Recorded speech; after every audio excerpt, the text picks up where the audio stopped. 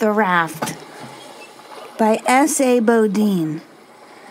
Chapter 45.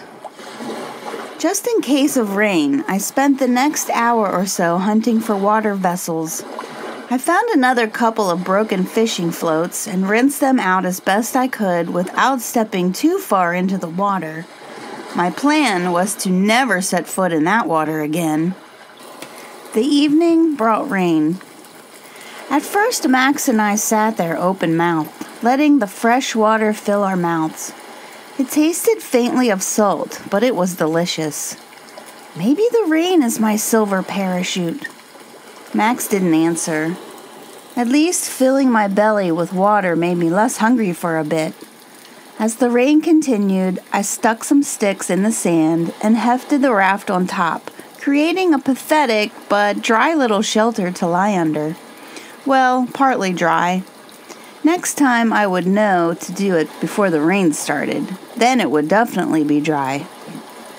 I slept for a while, then woke up to darkness, stomach rumbling. Even if I could scrounge up fishing gear, I couldn't fish for anything in the reef. I couldn't risk getting ciguatera, which didn't leave many options. In the morning, I was determined to find food. The small flat field between the raft and the highest dune had obviously been where most of the Goonies' nests were. Ouch! I'd stepped on something sharp and I looked down. An albatross chick, only a skeleton, still half-feathered with silvery black down, most of the body eaten by crabs. I grabbed a stick and probed inside the ribs. What used to be the gullet, poking at a pile of red plastic. Caps from plastic bottles, fake plastic cherries, even a red toy soldier missing one arm. I shook my head. One of that season's chicks whose parents had inadvertently killed it. When adult albatross fished on the surface of the ocean, they mainly feasted on squid eggs. But with all the garbage in the ocean, this chick's parents must have honed in on the red color and ended up filling their chick's belly with plastic. So it starved to death even though it thought its belly was full. It had been full, just full of the wrong stuff. I kept looking through the nesting ground and saw a large egg. An albatross egg, white with a reddish splotch at the end. Obviously dead, probably rotten. With my stick, I rolled it over. The bottom was cracked, and the motion split it open. Ugh! I covered my nose with my arm and went running until I was far enough upwind to not smell it anymore. Yuck! I shuddered. I kept moving on my quest. Several sooty terns ran along the ground, chortling at me.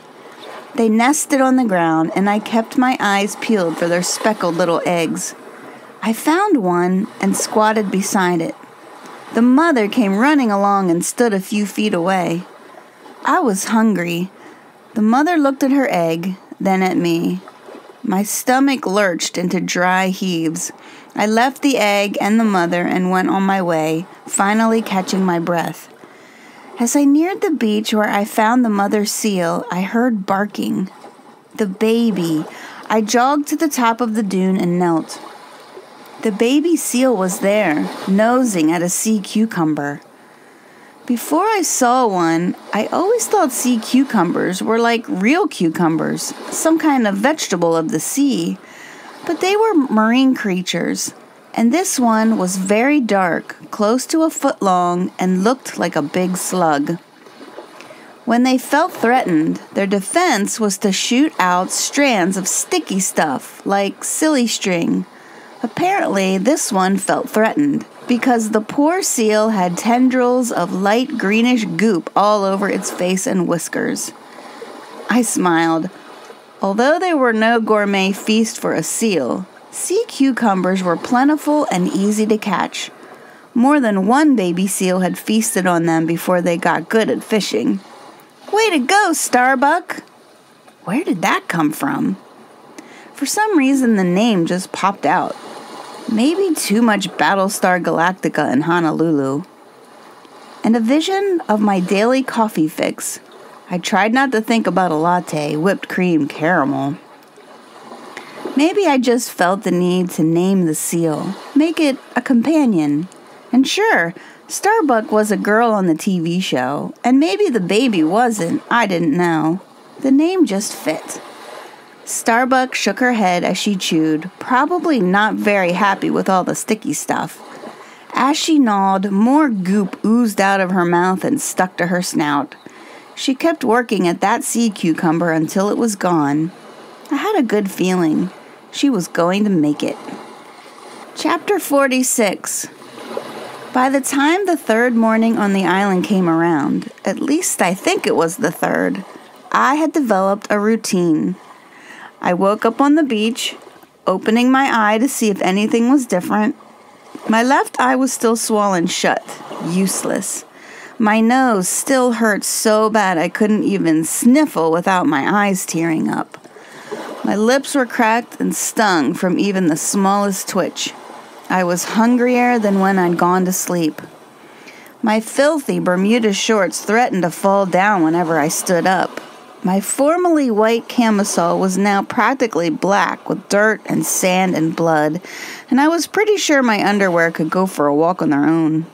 Nope, nothing much different with me, or with Max, who now slept almost all the time, or with the island. Shades of the island didn't change.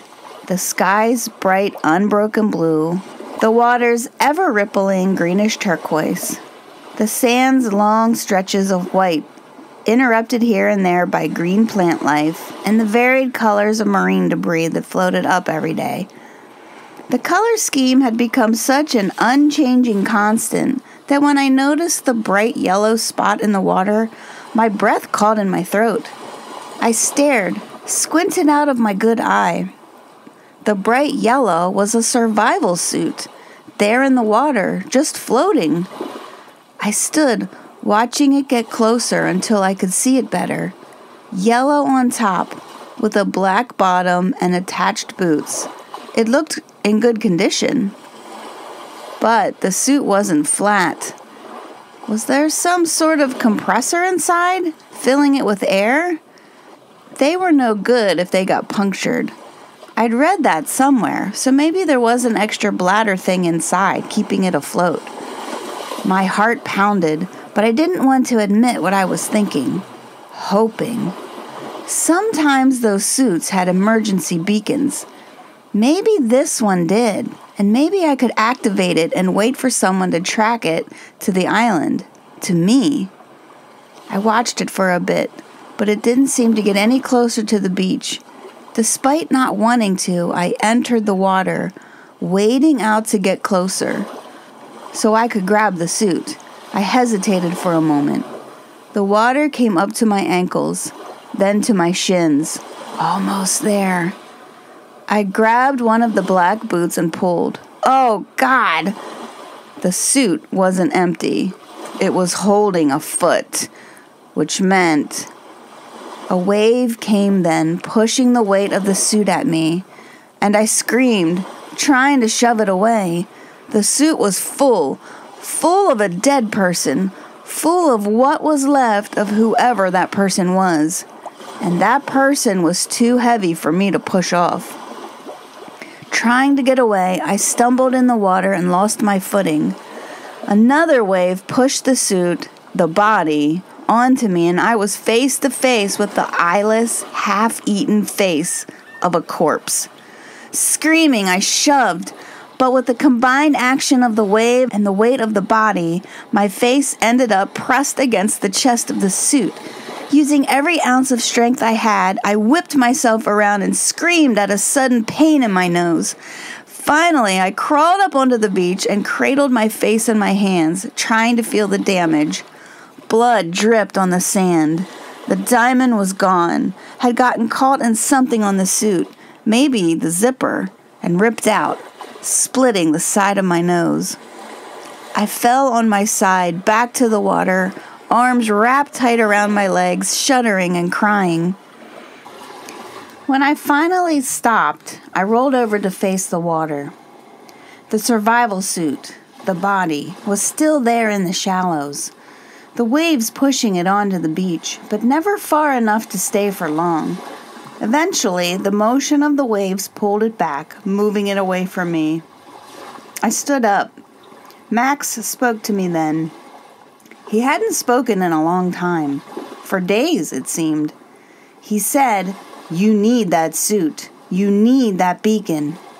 I shook my head. "No!" I sniffled, which hurt like hell. "I'm not going back out there."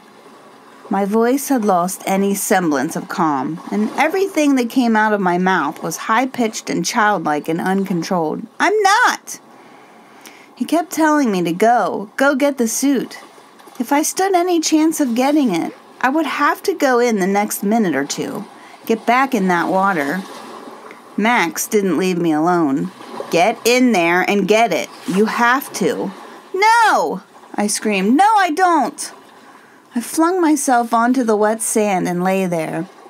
I didn't have to do anything. I just had to lie there. Lie there and bleed to death. Lie there and die. I didn't care. I didn't have to do anything. I didn't. Chapter 47. My left cheek lay on the cool, wet sand. With my good eye, I watched the yellow suit. There might not even be a beacon on the suit. If there is, someone would have found it by now. Or the thing is broken. I gave myself more excuses to not go in that water.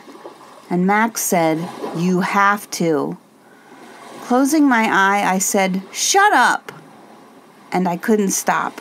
"Shut up! Shut up! Shut up!" And then I sat up and screamed until my head hurt, and I had almost no voice left. And then I stood up, turned toward Max, and used what voice I had left to say what I hadn't been able to. "You're not real. You're dead. You were dead when I shoved you out of the raft." I was panting and had to pause to catch my breath. "I made you up because I couldn't stand to think about what I'd done to save myself." I pointed at him. "I brought you back so I wouldn't have to be alone." Hearing the truth out loud made me gasp and cover my mouth. The admission that I was just talking to myself, had been since the second day on the raft, was too much to take. I dropped to my knees, curling my body up and covering my ears with my hands. I didn't want to hear whatever else I might say out loud. Saying it out loud made it true, and the truth was brutal. The real Max hadn't said a word since the first night, since he saved my life twice, and I was ungrateful and yelled at him. He hadn't said anything since I'd asked him if there was anything worse, and he said yes. Yes. That was the last word he ever said, because he never woke up. He never woke up. I shook my head. "Shut up." The rest was all my imagination, every conversation. It was just me. I rocked back and forth. "Shut up." It was all me trying to stay sane. First, I shoved his body overboard to save my own life. Then I used him, the memory of him, what little I knew of him, to stay alive. And when I couldn't do it anymore, when I needed something from him, when I needed him to talk to me, I read his journal. I read his journal and pretended it was him talking to me, telling me his story. And I didn't even know how it ended. Would never know, because I'd lost the ditty bag when I came over the reef. Max probably never even knew my name. He died in the raft with a strange, selfish girl who shoved his body overboard to save herself. And the truth was, I only had myself. The entire time, I only had myself. And where had it gotten me? I was a starving, thirsty, bleeding mess with one good eye. There was no one to make me go in that water except myself. And I was too much of a coward.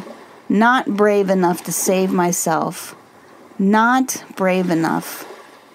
Or was I?